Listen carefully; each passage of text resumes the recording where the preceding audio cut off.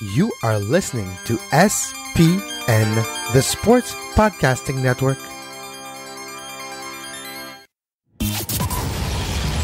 Welcome to Scuderia F1, the podcast that's always up to speed with the latest Formula One news. Follow us on Twitter at Scuderia F1 Pod and subscribe to the show on iTunes and Stitcher. Now, here are your hosts, Mark Dailey and Kevin Laramée. Good day, good night, and welcome back to Scuderia F1. Mark, our first review of the season, the Australian Grand Prix, took place Sunday, Australian time. That meant really late or early, depending on how you look at it, Saturday night for us in North America. And Mark, we were talking off air before the beginning of the show. You know what? It's great to see proper tires. It's great to see proper looking Formula One on a racetrack. Absolutely, Kevin. And just going to what you were saying about having it at a nice time, at least here on the West Coast in the Pacific time zone, I'm in Vancouver. It was on at 10 p.m. on a Saturday night.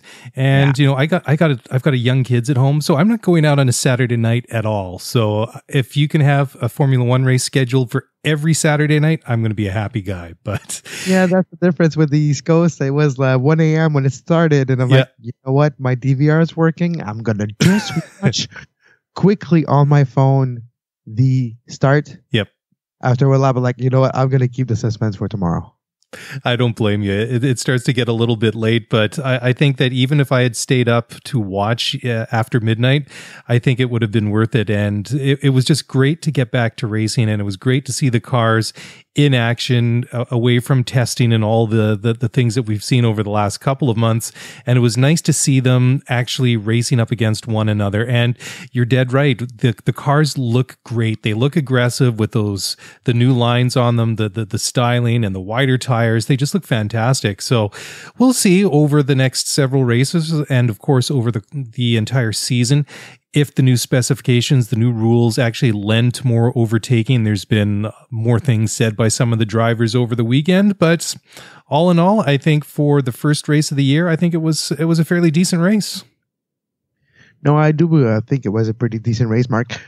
When I looked at the last year, well, right, we were always like, it was always looking like no matter what, unless a mechanical problem or an incident between Hamilton or Rosberg, it was always going to look Mercedes was going to be like not even close on straightaways or even in the corners. And as soon as Mercedes had clean air, they were gone. This time around, as soon as the, I want to say strategy mistake, but they had to pit early for Lewis Hamilton because this is one of my points I'm going to touch on later.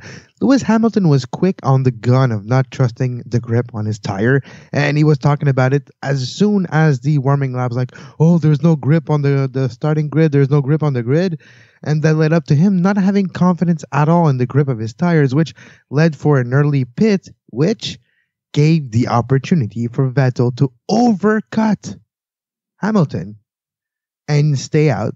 And having tires that were not degrading, were doing great performance, these soft tires, after 23 laps, continuing. And then a few laps later, he actually pits. But because of the time that he was able to continue to gain, having clean air at front, mixed with the traffic that Hamilton did face, and he was right next to behind Verstappen, and then Vettel was able to come out in front of Verstappen, in front of Hamilton, and there was nothing Hamilton could do at that point to bridge that gap.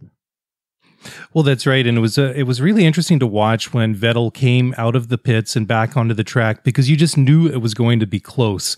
And boy, was it ever close. And that first half a lap, as Vettel was getting his tires up to full race temperature, when he was actually up to race speed, that for me was the most crucial time, because you had Verstappen and Lewis, and of course Lewis had the fresher rubber compared to Max. But I thought if either of them is going to be able to make any sort of move move, it would come in that first half a lap while Sebastian's just right out of the pits. And of course, after that half a lap, then Vettel was pulling away from Verstappen with ease. And I think for Lewis, that was the worst possible time he could have caught up to him, was right at that time. But he went in, like you say, on lap 17, complaining of no grip in the tires. And it's interesting too, because if you go back to the actual start of the race, it was completely different from last year. The two Mercedes got away cleanly, and well, actually they all did. They actually made it through the entire corner without anybody coming together, which is a bit of a rare event in Formula One, period. But it wasn't until later on that you could, once they sort of established themselves after the first lap or two, that you could tell that Lewis was pulling away a little bit, but Vettel was hanging in right with him at about just under a second or so.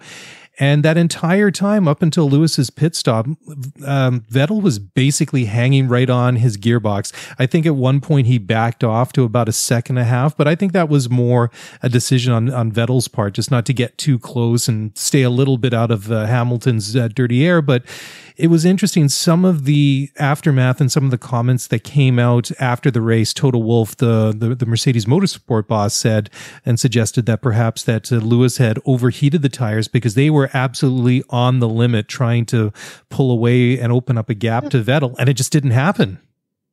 You know what the feeling I had, Mark, all across the weekend, but especially during the race concerning Hamilton?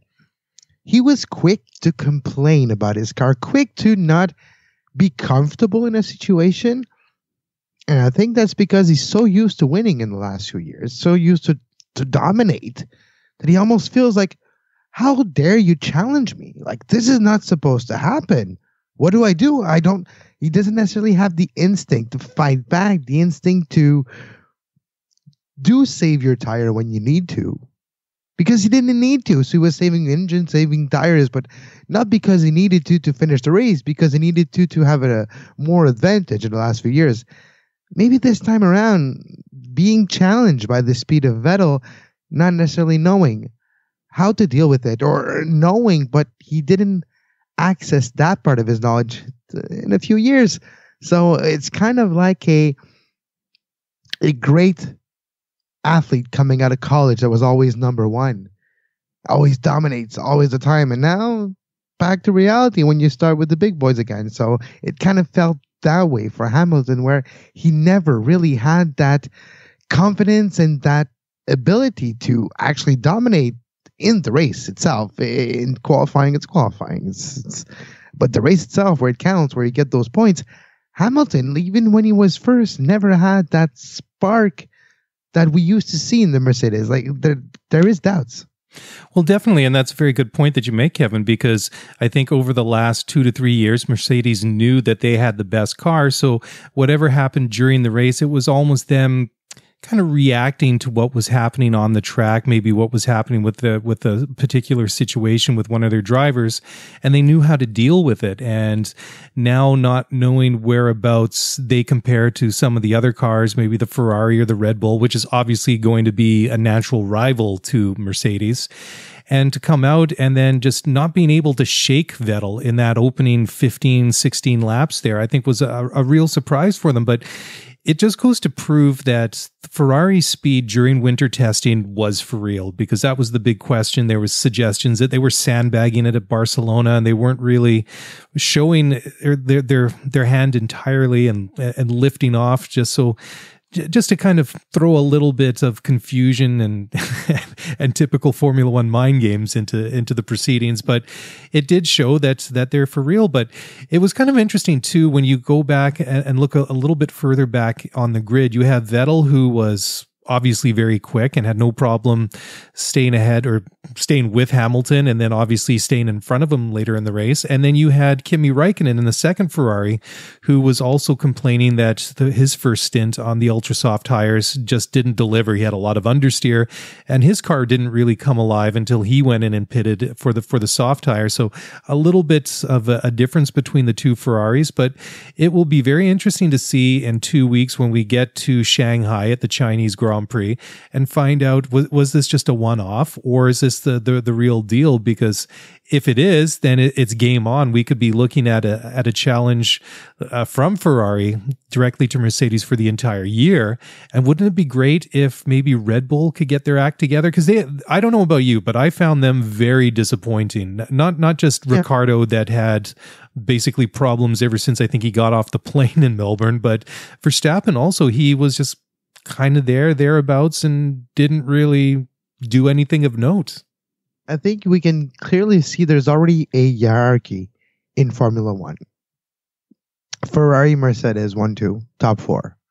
There's a gap. There's Red Bull. There's a gap.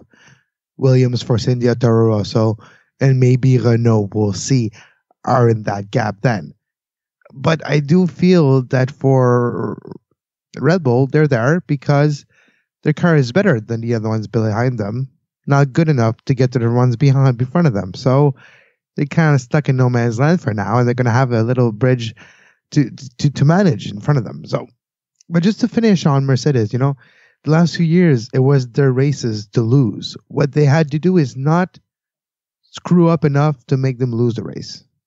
Now they might have to start winning races again. There's a difference. Yeah, definitely. And that's a very good point. And they're going to have to work for it. And I think that is something, not that they didn't work for it before, but I think that's a different mentality, right? Yes. They were almost defensive about it. Now you have to put the defensive attitude out the window and learn how to maybe approach a race with the knife in your teeth. Approach a race where who more knows, aggressively. might not be the favorite.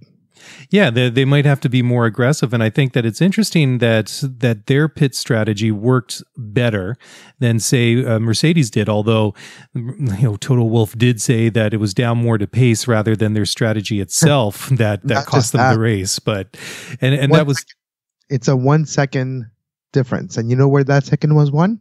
The pit stop. Yep. 2.2 or 2.3 for Vettel. It was like 3.2 for Hamilton. That second would have put Hamilton in front of Vettel when Vettel came out of his stop, but it wasn't meant to be. Yeah, and that's so true, right? I mean, you think about all these different factors that go into a Formula One race and all the things that go into the car, and then it can come down to something as simple as a pit stop. Not that I'm suggesting a pit stop is a straightforward or simple affair, but a simple second would be what, about 400 meters on the track? 1 second? About that. For 50? Because Vettel came out, maybe a car length and a half in front of Max Verstappen? It wasn't much, was it? No, it was literally, if he didn't come out now, he would have to wait to let the other two yield. He would have to yield if it didn't come out like at that exact moment that he did. Yeah, and the other thing that really caught my attention on that pit stop of Hamilton's is that over the last couple of years, it seems that when it came down to, say, head-to-head between Rosberg and Hamilton, it was always Hamilton seemed to get the slightly quicker stop, and it always seems like his were like the real, like the ones that were like in the real low numbers. So to see like one that's like 3.2 seconds, that's almost unheard of for Mercedes. They don't really get them that slow all that often, but it really made the difference. And then, well, Hamilton,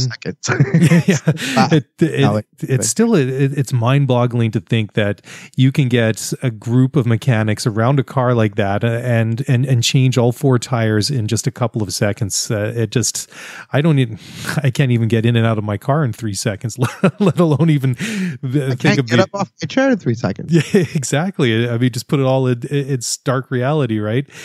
But yeah, it really made the whole difference. But, I think that the other thing that was frustrating for Hamilton was that Verstappen himself didn't stay out that much longer after Vettel's stop. So, but that really didn't make too much of a difference because Hamilton wasn't really that far behind Vettel at that point, but he just wasn't able to reel him in. And they kind of hit traffic at the same time. I mean, it wasn't like Vettel was half a minute up the road. So as soon as he dealt with some back markers, it wouldn't be too long before Lewis would have to deal with them. So he just wasn't really ever able to pull him in. And it wasn't so much for me in the end that he was not able to challenge Vettel for the lead, because I think Seb won by about 9 or 10 seconds thereabouts in the end.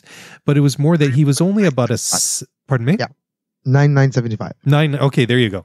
But it wasn't so much that he was 10 seconds behind Seb, but he was only about a second and a half in front of Valtteri Bottas, who I thought we should probably talk about right now, who I thought had a very good debut for Mercedes. I think that for me, that was one big question that, well, how good is this guy going to be if he's going to be a Mercedes? Obviously, he's going to be pretty good, or else he's not going to be there to begin with. But if he's not going to be, say, the number one guy, and obviously Hamilton is that number one guy, he's going to be there to help do what, say, Rosberg did. I mean, because it's for them, it's all about winning and dominating and winning titles and constructors championships and all those things. So he's got to deliver the best finish that he can. So I thought a third place and basically right behind Lewis Hamilton was a pretty decent result for him. It is a very decent result. Yes, he was off the pace a little bit during qualification and the few training sessions before that. But when it counts the most and during the race itself, Bottas got better. It seems like he remembered when he was on the grid, you know what? I've been doing this for a few years. I've been here before. Actually, I was on the podium in 2014. Like, I've had some success. So, and apparently his work with his engineer is going very well. They have a great relationship. His engineer, which his name escapes me now, and it'll take me too long to find it anyways. So, but Valtteri Bottas' engineer, which used to work with Rosberg before for years, and Rosberg was the only F1 driver that engineer worked with. Valtteri Bottas now is establishing a new connection. And it's basically a first go around, a first full weekend with the new relationships, the new communication, maybe lack thereof, with new people you're not used to work with. You don't know what their instincts, what their go-to move are going to be, how they assess a situation when they mean it's an emergency. Is it truly an emergency? All those little details that you need to size up in a relationship, basically, that you need to understand each other correctly. Like it's not there yet. It's their first weekend, and they have a great podium. Bottas, like, close to Hamilton, getting closer to Hamilton, and not just at the end of the race, though, Mark. Throughout the race, too, at the beginning, he was putting pressure, and he was coming back. And when Hamilton had 1.5 on Vettel, Bottas was actually gaining on Vettel, and Bottas was going to be a potential threat for Vettel. So there's a lot of positive for Mercedes outside of the win. But we talked a lot about, for Mercedes, I think we haven't talked about Ferrari enough, where Sebastian Vettel, did you notice how in shape, how fit he does look? In the post-game commentary and the few different interviews that I've seen about him after the race, he looks about 15 pounds lighter than last year. And that, I am sure it is not a coincidence with the motivation aspect. I think he saw an opportunity, and I think he kind of figured out a few months ago, that we're going to have a pretty decent car. I actually have to come prepared. I can really phone it in this year. Well, that's interesting, right? And I think that we all know that the silly season in Formula One regarding the drivers starts earlier and earlier every year. However, I don't think I've ever heard of a silly season starting basically a year and a half before the season that it's really focusing on.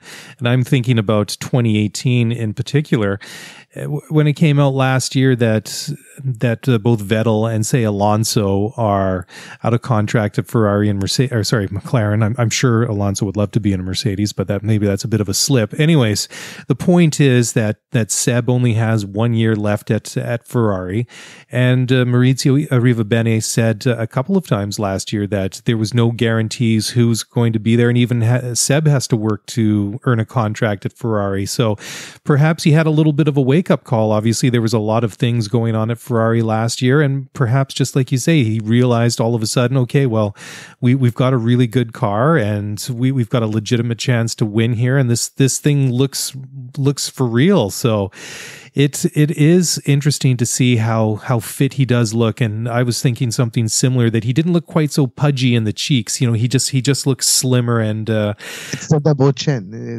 There's no double chin this year. Like the jawline is very defined.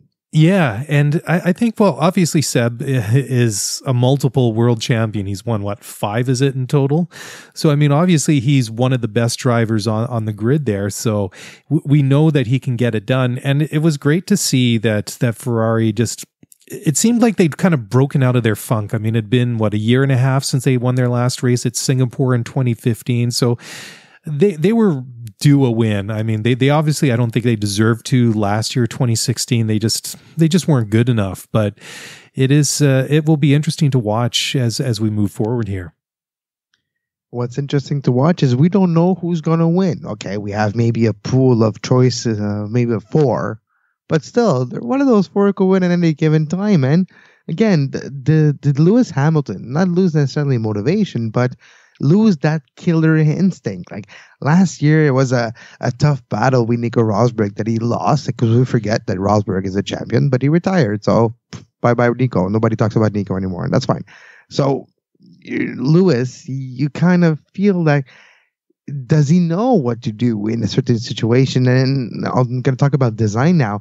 We clearly saw a few things this weekend. Different cars look a little bit different. It's funny how at Melbourne, like, cars all look a little bit different, and throughout the season, slowly but surely, they start to look a little more similar. Like everybody picks up on whatever everybody else did, and they start to look similar. The way the Ferrari, I haven't pinpointed the reason yet, and I'm going to have to look closely at some blown up picture of the FP78. But for Ferrari this time around, it seemed like in traffic, it holds up pretty well. It seems like that Ferrari can get pretty close to the car in front of him when they're not first. And, well, we saw it in clean air. It can hold off, at least it could have, hold off the Mercedes. So this might be very positive. And in traffic right now, I don't know outright which one is the best car. But in traffic, Ferrari is better than Mercedes right now. Yeah, I don't even know if Ferrari or Mercedes know which or who has the better car. Ferrari's Jacques Clear even said that for them it was a bit of an unknown, and just because the way that the race unfolded, no doubt they were the better. They had the faster car on the day. Obviously, Seb didn't have the problems that Lewis Hamilton had with his tires, and so we'll see. Shanghai might be interesting. It might. We'll probably need 3 or 4 races to really get a good feel on who's where and really get a pulse on the season. But I was just thinking as you were talking about Nico Rosberg and Lewis Hamilton that perhaps maybe Lewis needed Nico a little bit more than maybe he would care to admit to himself. Maybe not so much that he just liked having the guy around, because obviously that relationship was pretty tense and maybe even a little bit toxic at times. But I think that animosity that they had when it was sort of that peak rivalry between them, I think that helped Lewis, because it seemed that his whole thing was just to try and put Rosberg in his place and just prove you're not better than me. I'm Lewis Hamilton. Who the hell are you? You're Nico Rosberg. So, and then you hear some of the things that he was saying after Bottas joined the team, and he's like, oh, he's the best teammate I've ever had. He's such a great pro and stuff like that. I'm just like, I don't know if this is the kind of relationship that Lewis really needs. I think he needs that bit of animosity, that little bit of hatred like he had with Rosberg, really to get that little bit of extra out of him and just prove that he is the best driver. 2 possibilities that could be awesome. Sebastian Vettel teammate to Lewis Hamilton in a red car, in a silver car, whatever, in the future, if it's even possible. That could be interesting. 2 world champion, 2 outspoken in their own way drivers. It's not always polished when it comes from Sebastian. Sometimes it's a little bit raw. Sometimes it's a little bit not PG. But Lewis Hamilton, you do have a more polished thought, sometimes not fully disclosed, like it's not full disclosure, but like Lewis said, he never lies. He might not tell anything, might not say anything, but he doesn't lie. And you know what? A few weeks ago, he mentioned, I kind of think Ferrari are quicker than they let on to be. And you know what? He wasn't lying. No, he wasn't. And it's funny, too, that you should say that, because I think that Lewis, he always has he always says the right thing. It's almost, he takes that half a second to think of what he's going to say before he says it. And it's always, it's interesting how he always puts in words and phrases his statements. And I mean, yeah, he doesn't lie, but he always puts that kind of twist on it. I think he always likes to let his driving do the talking, but yeah, we'll see though, right? If things continue like they did, and say that Melbourne isn't an outlier, and we see in a couple of weeks after China that they're second to Ferrari once again, and perhaps, who knows, maybe they get it right, because Kimi Räikkönen said they know what they need to do in the future. They know what some of the problems were. So let's say that Ferrari has 2 competitive cars at Shanghai, and say they manage to come home in a 1-2, and say this is something that starts to repeat itself. Like, how is Lewis going to react to that? Are we going to see any frustration? Is he going to get to like Fernando Alonso levels of frustration? And we'll talk about that in a second. But Lauren, you know what? We kind of anticipated it, but it was almost as bad as anticipated. 13th and 14th, and Alonso gets beat by Van Dorn, but they're all like, they didn't finish. Did Van Dorn finish? I think he was the last driver to finish. I think third. Yeah, Van Dorn finished 13th and only 2 laps down or something in that neighborhood, and that's correct. Yeah, well, it was interesting some of the things that Alonso was saying too, because I think he had a pretty good qualifying session, but he was pretty candid after the race, and he was saying that Melbourne was pretty good, and he was happy that he was running as high as he was. I think he got up to about 10th at the best point of the race, and then he retired because of a suspension problem. And of course, Alonso being Alonso nowadays, he doesn't seem to really hold back at all. And he said, well, yeah, it was a good weekend for us, due in large to a good qualifying, but based on what they've seen and what they have right now, that if it was any other circuit, that they'd be running at the back, which that's a bit of a mind blower. But I mean, yeah, he had the suspension problem. But the one thing that Fernando said that I did really sort of catch my attention was that he said that even though that they were in a fuel saving mode, and he had the suspension problem that cost him his race, and then Van Dorn he had all sorts of electrical gremlins, or God only knows what, basically right from the green lights. Well, he had to shut down and restart the car at one time where he was in the pit lane, and he was losing the count. So he was losing the count of his transmission, so he had to count himself going up and going down. Going up, it usually fixes itself and you can never really miss one. But going down is the problem if you're having some little gearbox problem, or just communication from the gearbox to your display, your heads-up display. Then it can be difficult when you have to do the own calculation and not miss one, and not double click one, or that aspect for Van Dorn, mixed with his first race for McLaren. So a lot of a new environment for Van Dorn on his first race. But for McLaren, what Alonso said in the same interview that you mentioned was interesting to me. 200 meters. They lose 200 meters on any given straightaways.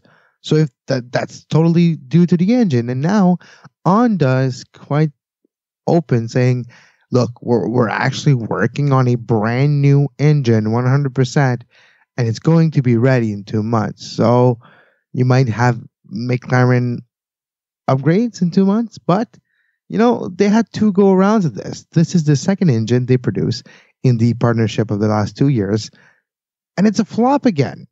Will the third time be the charm? I don't like that expression, and you know what? Going with history, it won't. So what do you do? Well, that's right. And yeah, basically what Honda is saying is that they've admitted that they have a lack of power. And what they need to do is that they have to raise the combustion efficiency of the engine. But to do that, they basically have to redesign the hardware on the power unit to do so. So you can imagine that everybody at the Honda design office, and the engineers and all the designers, and then the people that are going to build this thing, everything are basically going to be working 24/7 because Yusuke Hasegawa, the Honda F1 chief, said that he expects a fix to be on the car in time for Monaco. And well, Monaco is at the end of May, basically 2 months from right now. So that's a lot of work. And I mean, it just seems so, it just doesn't seem logical. I mean, it doesn't even matter if it's Formula One, but we were talking just in Major League Soccer terms when Real Salt Lake they fired their coach last week, three games into the new season, and this is kind of almost a similar thing for Honda. I mean, they're redesigning their engine after one race and a disastrous winter testing session. It just it sort of strikes me. Okay, well, why are you at this point now? Shouldn't this have all been sorted out before you got to the winter testing? If you knew you had this lack of power, shouldn't these things been worked out and the solution already well underway to being implemented on the car? It just seems, wow, you're looking at this. I mean, you're going to write off perhaps the next couple of races before Monaco. You would think so. You would think it'd be a problem that would be addressed, but it's a culture problem in the company. Honda is not the type of company that will go by and hire Adrian Newey. It's just an example here. I know Adrian Newey is not going to be the one who designed the engine per se, but okay, so but it can work with the example. You get Adrian. They're not going to go get Adrian Newey. They're going to try to get the knowledge to either somebody that they already have employed or from the university, from their factory of brains.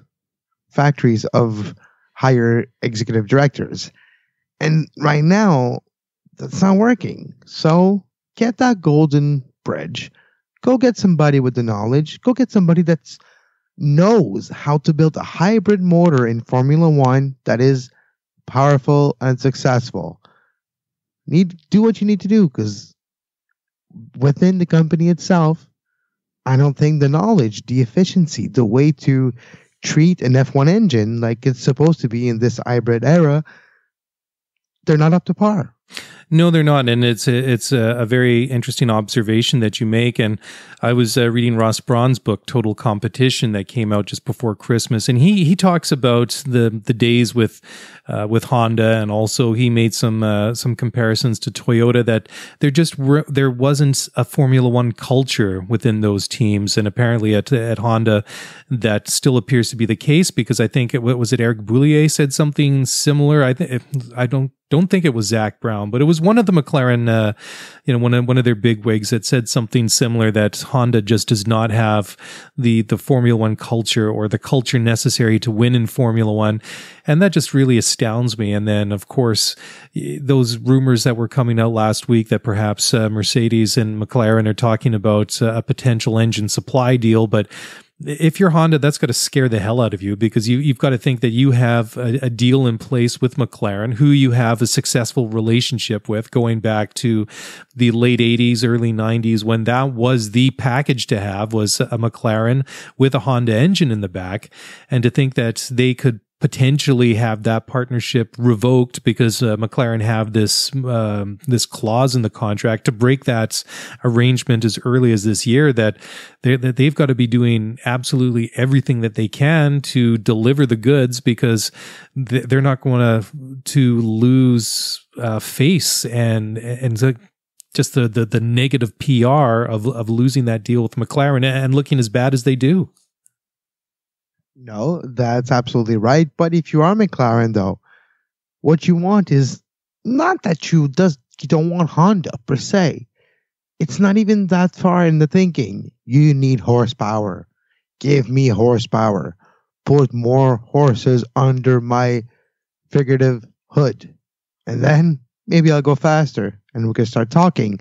That's literally what McLaren needs right now. So whatever the case may be, getting Honda to finally do what they need to do, to break that contract, get a Ferrari, get a Mercedes, a Renault, I don't know. Whatever needs to be done, they need horsepower. Yeah, and of course, it's not only potentially the engines that's the problem, but they may lose one of the best drivers in Fernando Alonso, because if they don't have a good season, he's out of contract with McLaren at the end of the year, and you know what, he could be on to someone else and say, you know what, guys, I came here in good faith a couple of years ago when I was at Ferrari, and things weren't exactly to my liking there, and everything sounded great and the potential sounded fantastic to come back to McLaren. But you know what? It's not only has it not been good, it's actually been pretty bad. So I'm just going to take my chances, and pretty much, I mean, you got to think that Fernando's going to have his pick of any of the available seats for 2018. But maybe if there's a lot of brand new prospects that we're not expecting that are having a spectacular season and other places and decide to join F1 next year, that's maybe the case, and youth can be interesting. That leads me to a new segment of Scuderia F1, Mark, where we will do every show. It's called Taking a Stroll with Lance. Hey, there you go. I love the title. Lance Stroll, our Canadian boy, first time in 11 years, we have a Canadian driver in Formula One succeeding to the one and only world champion, Jacques Villeneuve.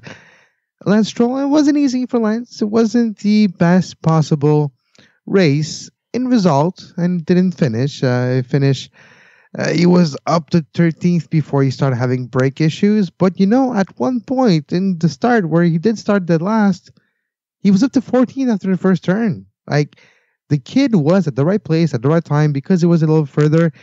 He was able to see the opening when some drivers got too close and slowed down. He was taking advantage of that, got to 14th, did a nice run, overtook a few drivers, had some problem, came into pit, come out, 2 pit stops still. The car is not necessarily as reliable that he would like, and the way he drove the car on the first day might lead to some problem because of lack of experience, and that's a possibility with those very complicated and intricate electronically built, basically, at Formula One. But for Lance, it's a deception, yes, but he did show some promise. He was able to hold on world champions like Alonso. He was able to do some great performance on the track. So add a little bit of weeks of experience, had him some comfort, some be able to find his bearings into this car. Give him half a season. I wouldn't be surprised if he's close to top 10 week in, week out. Yeah, and I think that he did pretty good. I mean, all things considering, I mean, he hit the wall in qualifying, and he had to change his gearbox, which put him back to, 20th on the grid to start the race. But I thought he acquitted himself well. And at the end there, when he was off on the grass, I was thinking, oh boy, there you go. Maybe just a little bit of inexperience, and just maybe not have been able to adapt to these new monster cars that they have in Formula One. But, you know, I'll have to eat a little bit of crow, because it turned out that he had a brake failure. So I'll have to say mea culpa to Lance for that one. But yeah, I mean, you look at him, I mean, he's in a Williams, and say compare that to Max Verstappen when he joined Formula One a couple of years ago. He started out with a Toro Rosso, and obviously that there's going to be a little bit of a difference between a Toro Rosso in 2015 compared to a Williams of 2 years ago. So, you know, he's got a very powerful engine in the back, and I mean, he's getting used to everything. And of course, he's only 18, so you got to give the guy a benefit of the doubt. But what I saw, I did like. I thought very much like you said, I mean, he didn't seem intimidated by any of the other drivers. And one thing I thought was a bit of a shame, he was in a bit of a scrap there with Giovinazzi, who was in the Sauber, and that just didn't really get to develop there. It looked like he was maybe shaping up into something, and then Giovinazzi went into the pits for his tire stop. And well, of course, if you're Lance Stroll, you're happy because that's going to release you, and then you're looking up the road at the next car in front of you. But yeah, I mean, give the guys some time and give him a chance to get used not only to the car, but also to the tracks, because he's not going to be familiar with all of these ones. So we'll see how it goes over the next, obviously, hopefully by the time we get halfway through the season, we should be able to get a good idea of how he's really adapted and fitting into Formula One. No, exactly. You mentioned Toro Rosso. I have to say, I like the new paint job. I can't really like the Toro Rosso. That silver bull and the red stripe and the dark navy blue compared to the Red Bull, which is black, and the Red Bull logo. I really like the Toro Rosso, but Mark, I'm really happy in 2017 because all the things that I've been ranting about for the last year in the history of this show, identity, car schematic with the paint scheme and all that, we got a McLaren car. It looks more like a McLaren car than a nondescript, so that's one. But Force India taking literally the world of Formula One by storm by painting their cars pink, but having more coverage, having more identity, and probably fans than all their history combined with that move and this weekend. It's a different game now. Like, just the color of the car doesn't just change the performance. It doesn't at all. But it gives a identifiable characteristic to this team, which makes them stand out, which will make people gather, make people flock towards that brand. Pink is the new silver. Isn't it really? I mean, I thought they looked great, the Force Indias, and very much to the Toro Rossos. I mean, obviously we know that they are basically the Red Bull B team, but for too many years I've thought that there have been too similar looking the cars. So I was so happy to see them go with like the different shade of blue and the silver bull on the side of the airbox, and I thought they looked great. And that pink on the Force India, I mean, it really stands out. I mean, you kind of think, well, is a lighter color like pink really going to show up all that different on the TV? And the answer is yes. And I thought they looked like $1 million. And it's nice to have each team have their own sort of specific identity and really stand apart from one another, because it gets up to be a little bit homogenous, when you have so many cars that have very similar looking paint schemes and just the layout on the car. So that's one thing that I thought that just from an aesthetic point of view, just watching on TV, I thought looked absolutely fantastic. Yeah, me too. One of the last points I have in this race, Mark, Renault. I was expecting maybe more out of Renault. Julian Palmer was not lucky. He had problem with his engine, with his clutch, and with reliability. And 19th, he did not finish the race and not finish just a few laps. I think like not even half the race. I don't remember by heart. But Renault Hülkenberg 11th was not necessarily the best. But there's progress, and I do feel Renault will be a top 10 team before long. Well, definitely. I mean, they do have the money and the resources to put into that team to develop it and become more competitive. They have a good driver in Nico Hülkenberg. I think that Julian Palmer, I think there's obviously a lot of question marks surrounding him. Obviously, I think last year they had a fairly weak driver lineup with him and Kevin Magnussen. So Hülkenberg obviously adds a lot more credibility and adds a lot more to the team. But yeah, I mean, disappointing from Hulk, but still a lot that is to come. I mean, he wasn't the only one that was back there, but I thought that Esteban Ocon in the other Force India had a good race as well, and I thought that 8th and 9th for the two Toro Rossos was pretty good as well. But just before we wrap it up completely, we talked about the retirement of Alonso. I thought that the attrition in this race was fairly high. You had both Haas's that didn't finish. You already mentioned Julian Palmer. Ericsson was out. Danny Ricciardo was out. Lance Stroll was out. Kevin Magnussen was out. So there was about 8 cars that retired in total for various reasons. And I think out of all of them, probably Danny Ricciardo was probably the most upset. I mean, he had just a horrible weekend, and I think that basically he started like what, 2 laps down? Yeah, so 2 laps. Everybody? Well, I mean, of course, he had the problem when he went off the track in qualifying and drove his car backwards into the tire barrier. Then he had to end up. So I mean, yeah, like was a brake, his gearbox and the a piece next to the gearbox was literally impaled into the gearbox because of the accident. So they had to change the gearbox. 5 points grid penalty, and then he had some electrical problems and a whole lot of problems that had to do some work on, and the car were not ready to start the actual race yesterday.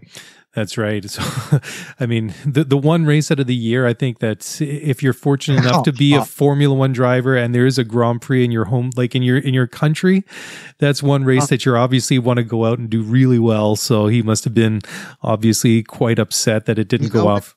That's one of the reasons why you very rarely get an Australian winning their own Grand Prix, because, well, it's the worst race in the season, especially when you change the rules and the way the cars are built and put together. Like this year, you come to this race, like it's the unknown, and you have the pressure of winning at home on top of all the other thing, and you don't have luck on your side like Ricciardo this time around. It's like everything worse could happen for him. Like, had a problem, and then the engine just died 31 laps in, and he's already lost an engine. Only 3 left. Wow, that was quick, eh? But I think that out of all the Australian race fans that were there was one Aussie that was particularly happy that Daniel Ricciardo did not finish on the podium, and that was Mark Webber, who was the MC on the podium at the end of the race, because we all know what happened last year when Danny Ricciardo finished. Was it after Malaysia? No, it was in Spa. At Spa when he forced Webber to do a shoey. Well, it was not going to happen this time around. And Mark Webber interviewed his former teammates, Sebastian Vettel, which was not necessarily a very happy relationship at the end. Let's just put it this way: Webber retired not because he was tired, but because he had enough of Sebastian Vettel, which was maybe a little younger, and I have no doubt to believe this, maybe a little bit of a hothead back then. Yeah, that could very well be. So I guess when it comes to a situation like that, you just got to let bygones be bygones and try and stay professional, eh? Oh, yeah, no, and it was well done. Mark Webber did what he had to do, asked a nice question to Sebastian Vettel, and it's our first Ferrari victory of the history of Scuderia F1. This has to be a big deal. Like, it's the first Ferrari win in a long, long time, and have to say they were all up for it. Yeah, it's a combination of them, the right strategy that literally fell into their lap, and the maybe bad reaction, or maybe Hamilton's didn't save his tires properly, which led to him pitting a little bit, 2-3 laps earlier than he would have liked. Those 2-3 laps could maybe make that 1 or 2 second difference from Vettel's side, where if he didn't have those 2-3 laps, maybe he would not have enough of a gap to not do the overcut. So it's either a few things: that pit stop by Mercedes, the way Hamilton manages tires that cost him a couple of seconds, or because of the degradation of the tire. Only for Hamilton, though, because the rest of the field, the tires were awesome, and the Ultra Soft stayed way longer and in a way better shape and in way better performance they're supposed to, especially on Danny Kvyat. You do have the feeling that it's 2-3 seconds that were either lost by Mercedes or by Hamilton, but they were won by Vettel. Yeah, and that's all it really came down to at the end of the day. And just before we sign off here, don't you find that combination on the podium of the German and the Italian national anthems a real throwback to other days of Ferrari when Schumacher was the king of Formula One, and nothing against Sebastian, but every time I hear that combination in the podium ceremony, that kind of takes me back to the early parts of this century. Can't say early part of this decade because it's been a while since Schumacher was driving for Ferrari, but that definitely is late something. 90s, literally late 90s, early 2000s. Yep, that's right. Yeah, that's it exactly. So we'll do it again in 2 weeks at Shanghai, and the season is well underway now. So it's great to finally be back. But before we go, Kevin, what's going on the network this week?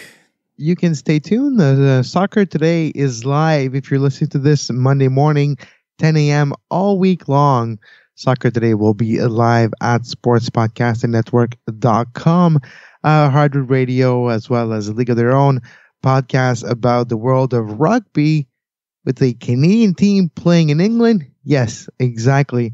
And a lot more. And you can find all those shows at sportspodcastingnetwork.com. And you can follow me on Twitter at Kev Laramée to always stay up to date. Very cool. And of course, if you want to follow this show on Twitter, it's fairly easy. And we are at Scuderia F1 Pod. And that's it. That's a wrap. We'll be back again later in this week with the news update. And the season is rocking and rolling, and we'll be here all year long. Anyways, on behalf of myself and Kevin, thanks for listening, and we'll catch you again soon. Thanks for listening to the Scuderia F1 podcast. If you want to get the show notes for this episode, then head over to ScuderiaF1pod.com. Want to get in touch with us? Then email us at ScuderiaF1pod@gmail.com. You were listening to SPN, the Sports Podcasting Network. Visit us, sportspodcastingnetwork.com.